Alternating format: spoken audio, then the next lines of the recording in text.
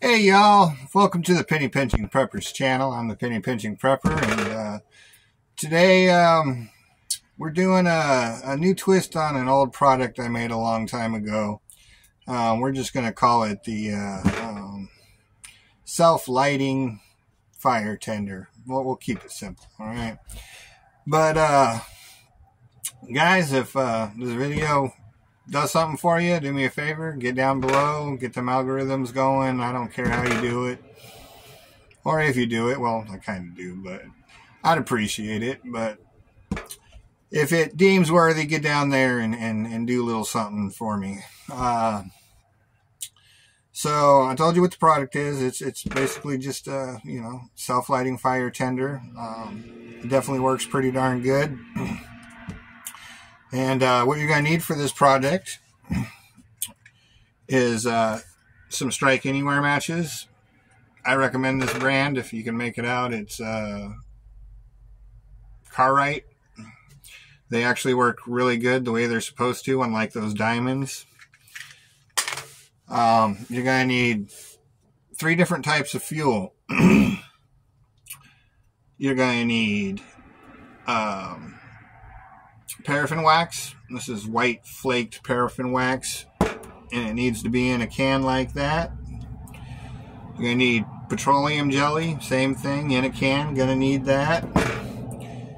And then beeswax. I like the droplets, it melts quicker, and it's easier to measure.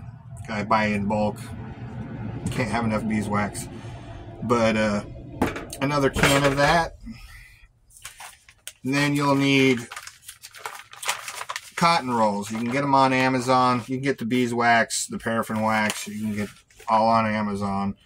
But these little cotton rolls, like what you'd see at the dentist, and if you go onto Amazon, they come in different numbers and amounts, and some of them are sterilized, some are unsterilized. To get the unsterilized ones, save you some money.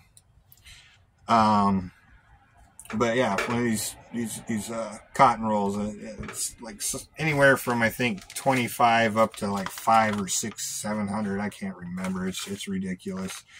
So just get what you need. I'm not gonna leave nothing down below. It's just simply called a cotton roll. Might have to put oral cotton roll, but I doubt it. And then you're gonna need 2 bamboo skewers, guys. 2 bamboo skewers.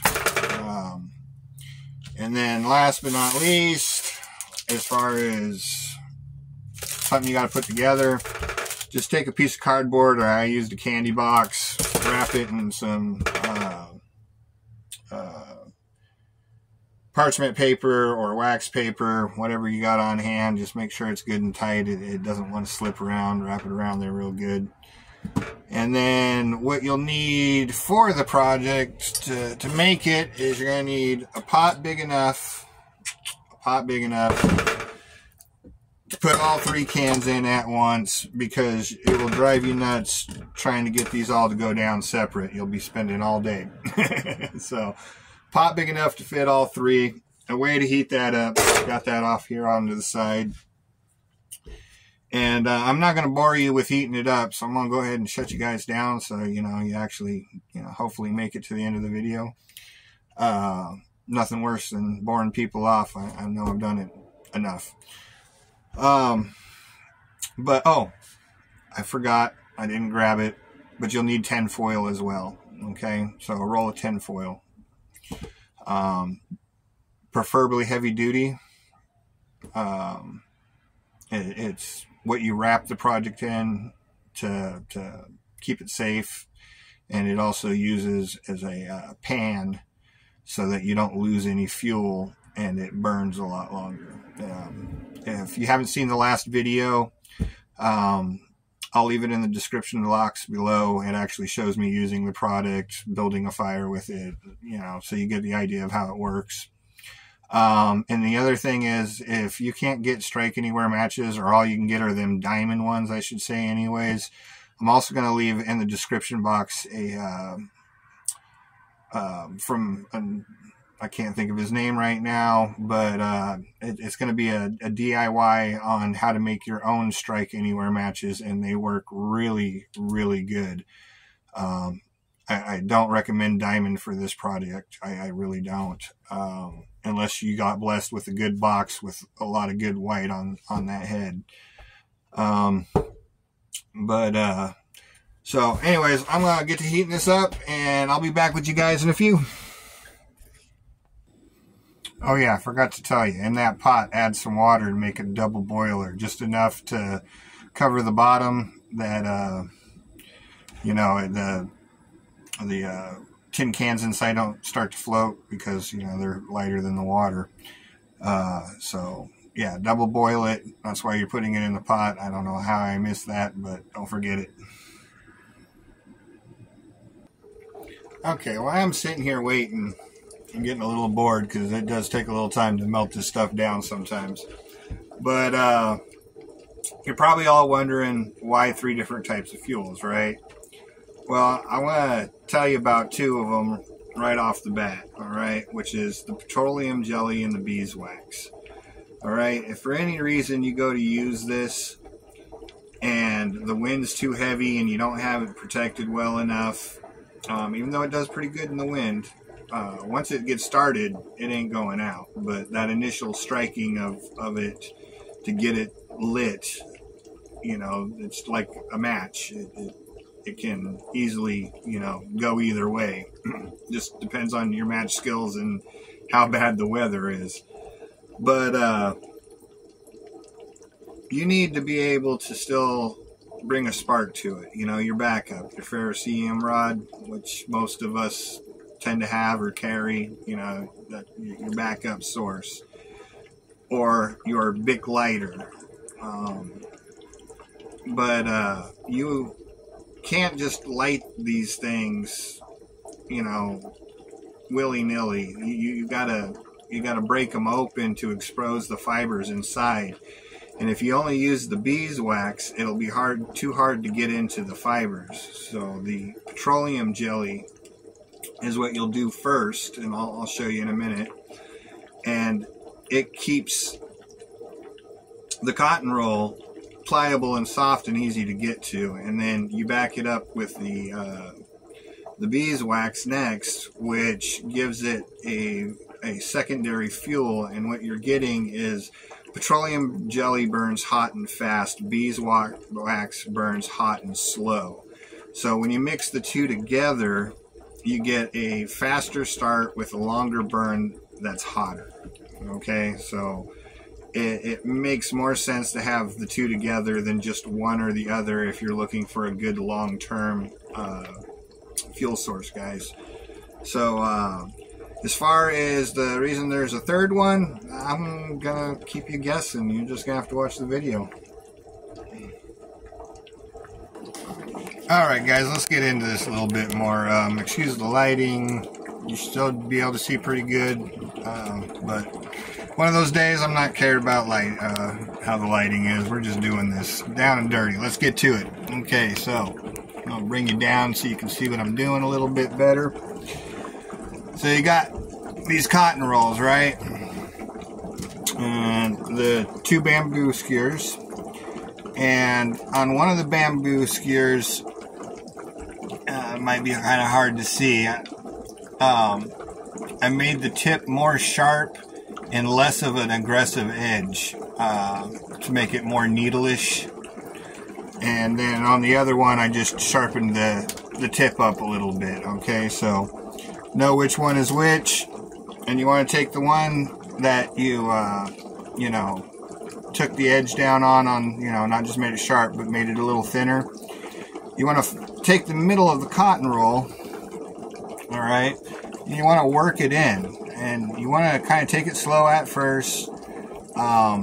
You know, some of these are tighter, some of these are looser, but if you're not careful, you'll just push the cotton out the back end.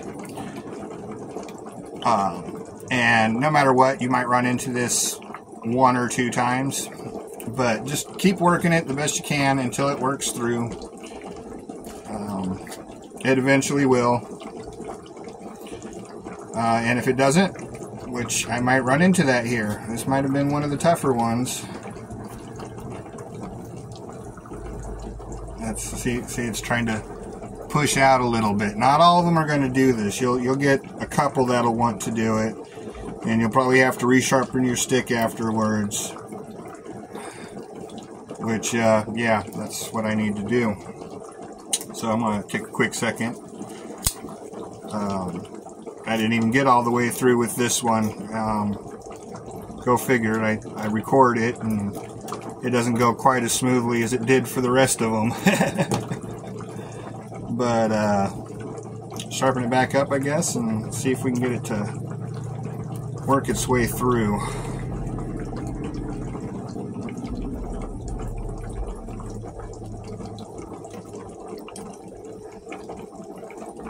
This one's just not going to do it, guys. I got one of those complete stubborn ones. So you get the point. I'm going to start over real quick and get it through this one. I'm not going to bore you with it, but you get the point of what you have to do, and trust me, they're not always this hard. Most of them will not be. Okay, so once it starts to poke through, you'll see.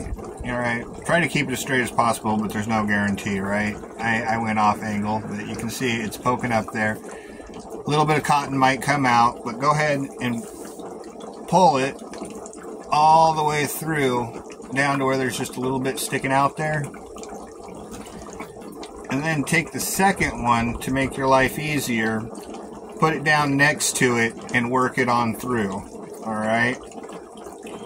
So that you've got two of these bamboo skewers inside of it instead of just one. Alright, and the reason being is it'll make it a lot more easier when we go to put the matches in. See, now I got two in there, and then we're just going to push it down to the edge so it's flush there inside. Okay. And then what we're going to do is we're going to take 2 strike anywhere matches, guys. You wanted to use 2, alright? I failed trying to use 1. It was just not enough. Use 2. Alright, match them up with the bamboo skewers, and this is just to get the matches in a lot easier.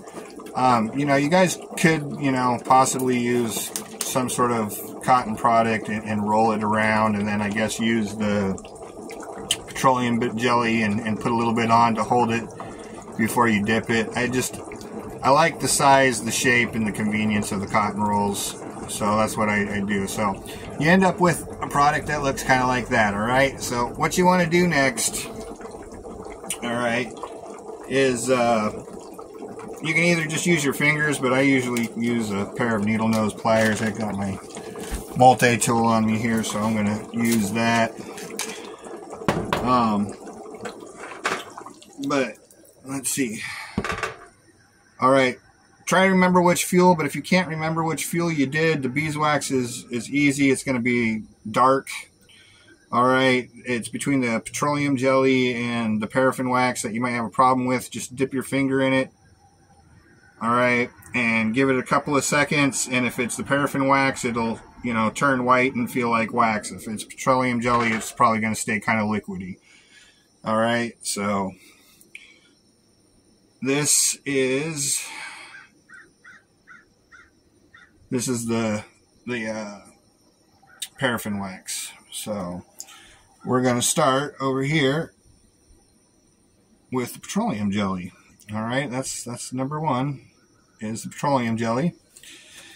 And take your needle nose pliers, if you're going to use them, and put them just below the match head. Okay, because we don't want to get petroleum jelly on the match head. We want to get it everywhere else. Go ahead and hold it in there, guys, right there, all the way in for, you know, 30 plus seconds, because the more petroleum jelly it can suck in, you know, the longer it's going to last. While it sits, I'm going to go ahead and pause you. Okay, after you've had it in there for a little bit, go ahead and take it out.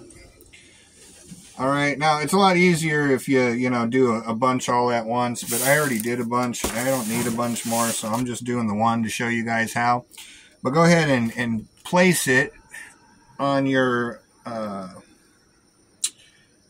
your piece of cardboard or little box or whatever that you wrapped up in your parchment paper or wax paper, whatever. All right, now you're going to put this in the freezer for a minimum of 10 minutes. The reason being is we want to get it cold, so when we put it in the wax, more wax adheres to it and more smoothly. In the old days, it would be you dip it in water between the wax to do the same concept, but where you don't want to expose the tender to the water, so we're using the freezer, okay? So put it in the freezer, minimum of 10 minutes, get it as cold as possible. The colder you can get it, the better you are. Alright, so once it gets nice and cold, we're going to do the same thing. Just put the needle nose pliers right below the match head onto the match stick. Right, and then we're going to dip the bees into the beeswax. 1, let it sit for a second. 2, let it sit for a second. 3 times. Alright, now with it being so cold, every time you let it sit for a second, it allows just a little bit more beeswax to get on it, and then we're going to put it back down on the parchment paper or wax paper, whatever you used, and put it back in the freezer. Like I said, you'd usually go back and forth between water, but since we don't want to use water, we're using the freezer. And we're going to do this 2 more times, guys. Okay, out of the freezer for the first time and back into the beeswax. 1, 2, 3 times, and back on the parchment paper, and back into the freezer it goes. Alright, back in. 1, 2, 3 times. Alright, so at this point, guys, we don't have to go back into the freezer. Just let that firm up just a little bit. It only takes a few seconds. In fact, I'm not even going to pause the video. Alright, and the next step is the third fuel. And the point of this is, these things are extremely waterproof, alright? But the match heads are not. And if you notice, we've been not dipping the match heads for a very good reason, and that's being with the beeswax. It's a lot stronger, stiffer, stickier wax, all right, and it's really hard to get off the match head. But to keep it waterproof, we're going to use our third fuel, which is the paraffin wax, and we're going to go ahead and dip just up to the rim here, getting all the match head. Alright, so down in there, just up to the rim, and then pull it out, give it a little spin, and let that sit for a moment, and that paraffin wax will harden up a little bit, not as much as the beeswax, because paraffin wax melts at a much lower temperature than beeswax does. That's part of the reason why these will be good in all sorts of weather, is because no matter how hot it gets, no matter how cool it gets, it won't get brittle, it won't get runny and melty, it won't break, it will always work the way it's supposed to work, all right? So once that's done and the paraffin wax is hardened up just a little bit, which it pretty much has now, we're going to go ahead and take a little piece of tin foil, 3.5 inches by 3.5 inches, somewhere in between there. All right. And we're just going to put it on the tin foil, and we're going to roll it right in the middle, leaving a little bit of space of tin foil on each side. Okay. And then once you get it rolled, just flatten the ends and fold it up. And be careful on the matchstick head that you don't damage the matchstick. And there you go, guys, ready to be popped into your fire kit. And that's a self-lighting fire tender. They'll last anywhere from 10 to 15 minutes, depending on how good of a job you do. And they work pretty good. Like I said, I'll leave a link in the video in the description box below of the video showing how to use these, how well they work. It was actually a pretty windy day, so you get a good idea. I'll leave that down below, and I'll also leave a description for the DIY Strike Anywhere matches if you can't find anything but diamond. Guys, I'm not going to keep this video going any longer. It seems like it's long enough. Hope you enjoyed the video. Hope that you got something out of it, and maybe something you might want to actually make, do, whatever. And when you do, do me a favor, let me know. I'm always curious to know if anybody actually ever tries my products. So, hey guys, if you liked the video, do me a favor, get down below, do something, and help them algorithms, you know, get moving, and that would be greatly appreciated. And at the end of the day, remember, God's good, God great, and thank you for showing up.